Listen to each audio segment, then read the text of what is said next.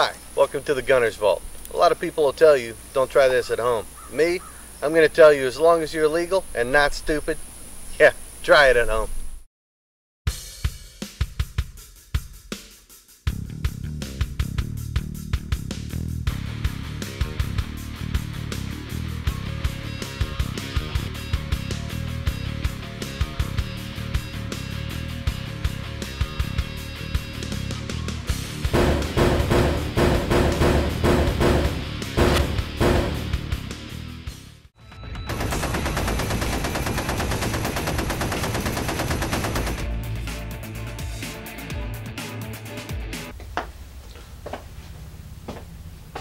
Howdy! Well, as you can see, since our last video, my cold has cleared up a little bit. I can actually talk. That's awesome. Because today, we're talking about the Beretta Model 38A. Now, let me kind of give a caveat here. This one is actually a 3844. You can tell that because of the recoil spring in it. The recoil spring in this one is a big, huge stand spring. In fact, this one has a stand spring in it. Why does it have a stand spring? Because the original Model 38A 44 spring is impossible to find. So when I built this, I couldn't find it. So I had to modify a stand spring slightly to make it work. Works great, as you'll see in the firing video. Little history on it. This is basically, it's an Italian gun, Beretta, Italian, it was made around, or designed around, 1935-ish, and came into being in 1938-ish. I say ish because, there's all kinds of, well, it's Model 38, it must have been made and designed to produce in 38. That's not entirely true with all weapons. It can say one number and be something different. Case in point, I know there's one, give me a second. The Model MG15 from the Germans, or the Model MG34. Those actually weren't, 1915, 1934 weapons. They were close to that era, but they kind of weren't, if you get my drift.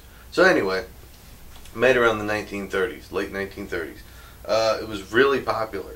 Incidentally, this gun was started out being for paratroopers, which is cool. Paratroopers are cool. They sacrifice their knees and backs to jump out of perfectly good airplanes. Not my cup of tea, but they dig it, so hey, whatever. They'd have special little vests that they'd carry magazines in. They'd carry, like, I think 4 or 5 magazines that were basically like that. It looked really neat. They called them samurai armor, samurai carriers, because they looked like little samurai armor. However, they put ballistic plates right here for a reason. That's where you get a lot of shots taken, protects your vitals, stuff like that. Now the thing is, you got all these rounds right here in front of your chest. If you take a hit, the round might not go off, but you've certainly got powder and shrapnel and all this other stuff that now is inside your wound. Not optimum to carry magazines like that. But you've just been shot. That's a small thing. But anyway, back to the gun. It's actually a really pretty little gun. Right hand charging handle. And what's really weird about this? Left hand ejection. And this is actually a right-handed gun, but it seems to fit left-handed shooters better. It's a 9mm, just regular old 9mm, but it's long as hell. It's basically the same size as like a 10-22 or something. It's rifle size.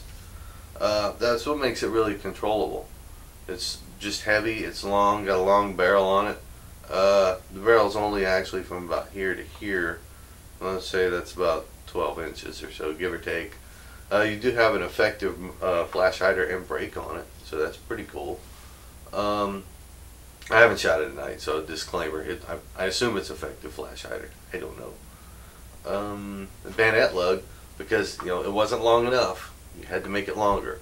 And every gun in World War II needed a bayonet. I'm pretty sure the Type 14 Nambu had a bayonet lug on it at one time. Why not? They really enjoyed their bayonets. They liked to whittle back then, and they had a lot of downtime between battles, and they'd whittle with their bayonets, I assume. 2 triggers. First one, or the forward one rather, is semi-auto. Rear one is full auto. Open bolt weapon, so you just You can switch between the two.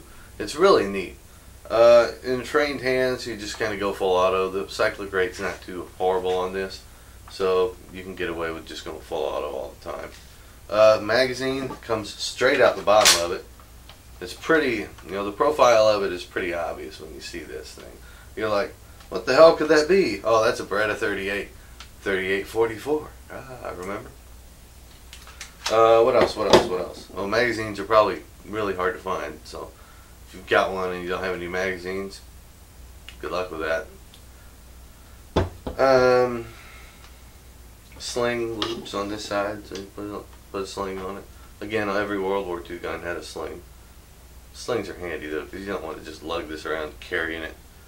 It does have a little cleaning kit holder in the back, which is pretty much impossible to open with your fingernails. No cleaning kit. Now, yeah, disregard what I was about to say because it was stupid. You can see it's old school because it has the capture screws in it, which is basically big screws with little cutouts in it that hold it together. And those cutouts, there's little capture screws that screw in there and hold it together.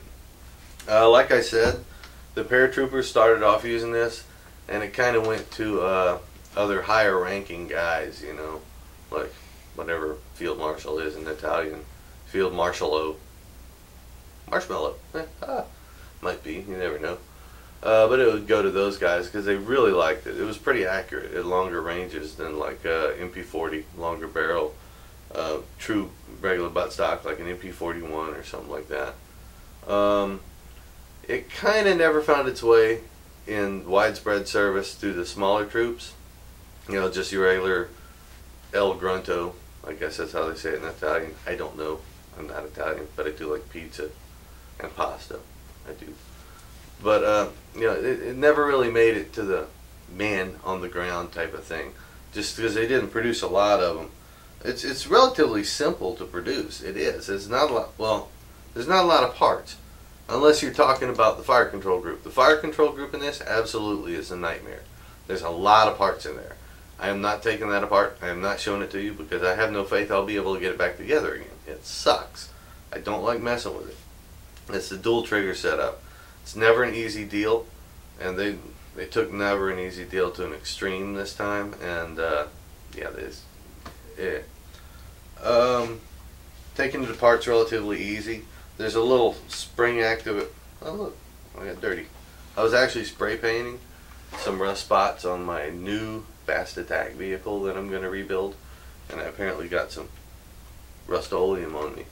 I just did that, to cover up some rust till I can sandblast it. I'm proud of it. It's cool, so I'll talk about it every once in a while. Back to taking it apart. Just press on this and turn it. Well, I'm not going to do that. There's no reason to. But press on it, turn it like a pill bottle. That comes out, spring comes out, bolt comes out. There's no mystery to it.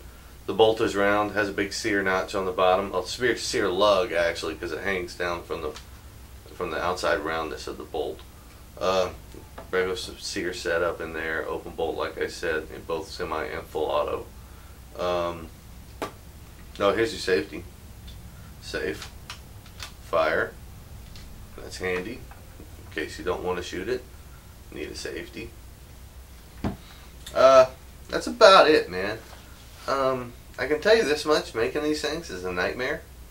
I didn't enjoy it, but shooting it is actually pretty fun. There's some guns that you like shooting, some guns you like building. This one I like shooting. It's just weird because when you're shooting it, disclaimer: there's nobody on the camera, and the weapon is empty. So that when I point it that way, you don't say, "Oh man, he's pointing a gun at his cameraman." I'm not. Chris is over there. So when you're shooting it like this, what you'll immediately notice is all the rounds doing like, or all the empties doing like this, in a little cascade. It's not unnerving, but it catches your eye, and if you're not ready for it, it's kind of like, what the hell is going on here? Because you're just not used to left-handed ejection being a right-handed shooter. Look, another action shot. Oh, go. Okay, so that's it. That's the Beretta 3844, which this one is. Nothing really to add. Italian World War II weapons. We don't mess around with a lot of them because there's just not a lot of them around anymore. It's a shame. They made some cool stuff, you know. Beretta's been around for a long time.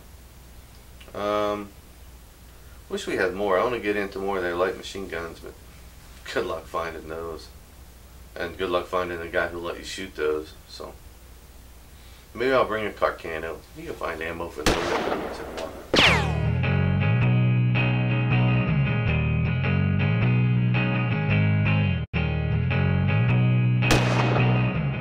So yeah, this is the longest, strangest 9mm I've ever fired. You're like, where's the ejection port? Remember, right-handed gun. On the left side, remember? We'll see how I like this. Or not.